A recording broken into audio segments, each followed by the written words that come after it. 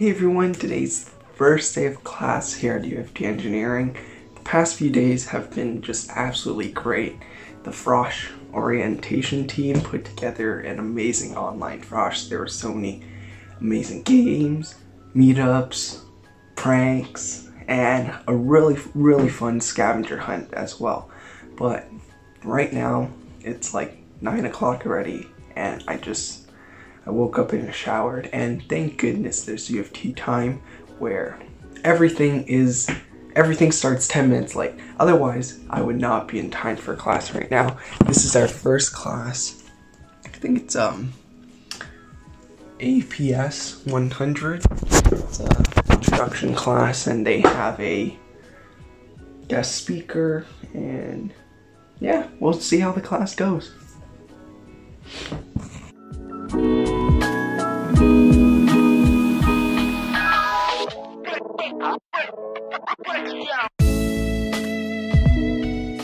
Co-curricular activities and other out of the classroom experiences. Those things are really key to not only forming your identity as an engineering student, but helping to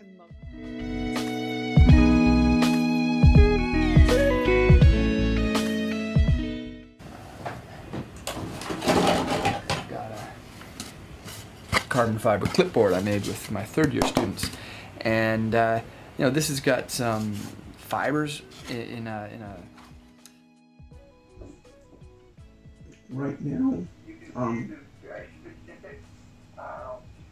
chemistry.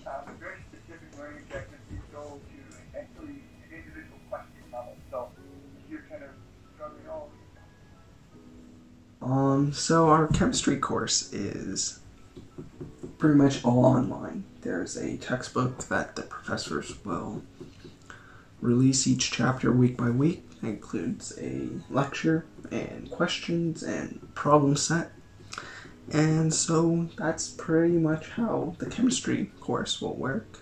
The first lecture day was pretty interesting. We had a guest speaker that used to be an engineering student, and it was pretty cool to hear about her life and to hear about how she overcame barriers dealing with gender inequality and just being a woman of color in industry.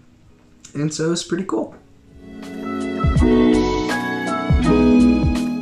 Okay, so I finished the morning classes. I had a orientation to engineering class and a chemistry class.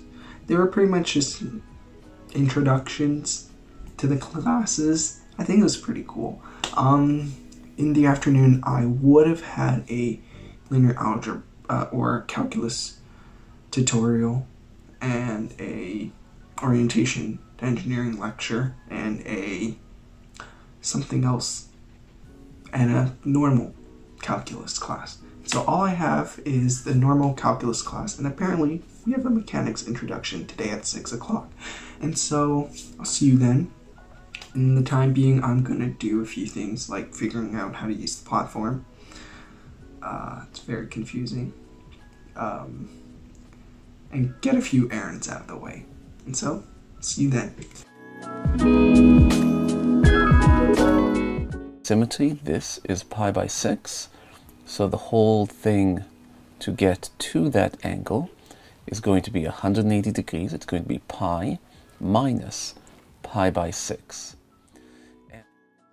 Okay, so I just finished with my first calculus class.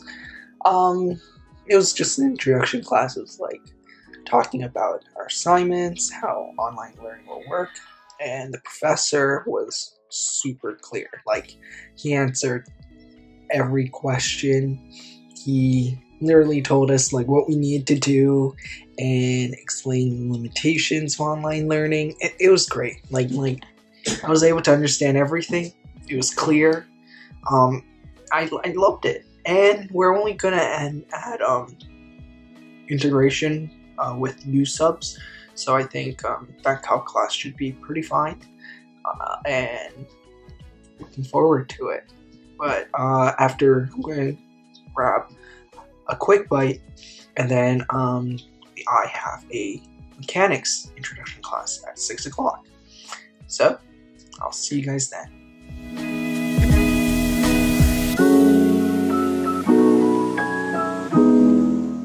Negative q, right, the equal and opposite vector, acting also at particle A.